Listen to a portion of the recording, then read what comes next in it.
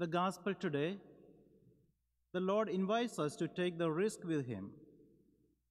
But this is not that simple. It is because He talks about losing all and gaining all.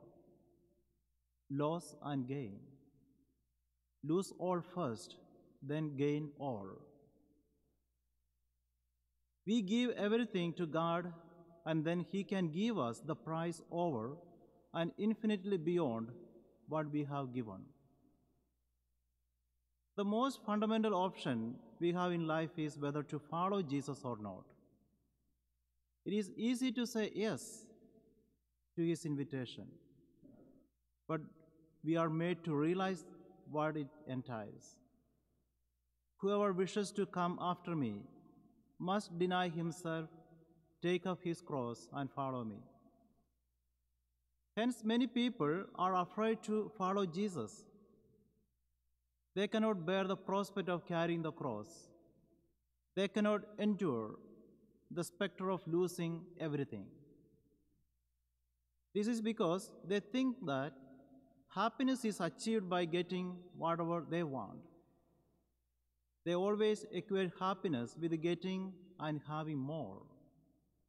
What they fail to realize is that happiness is achieved not by getting but giving everything to God. To become a saint, we have to go all the way for Christ. Saint Teresa of Lisieux puts it, you cannot be a half saint.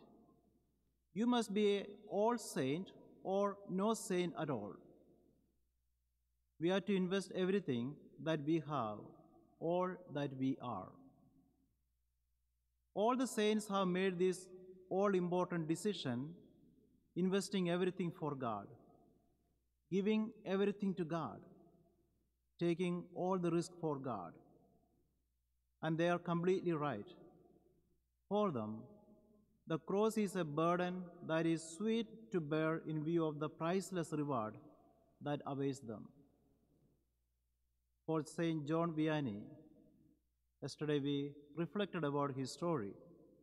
The cross is so precious, not only in view of the reward, but as the best way to become truly Christ-like. In the Gospel today, the Lord invites us to ask ourselves this question: what profit would there be for one to gain the whole world and forfeit his life? Everything in this world is passing away. Of what use are our worldly possessions, power, and fame when all these will come to nothing in the end? We must be wise enough to realize that the only one that does not pass away is God. And holding on to Him, no matter what happens, is the best decision we can make in our life. Let us ponder on the words of the famous poem of Saint Teresa of Avila.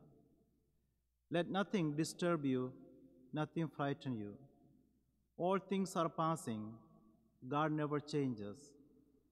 Patient endurance attains to all things. Whoever possesses God is wanting in nothing. God alone suffices.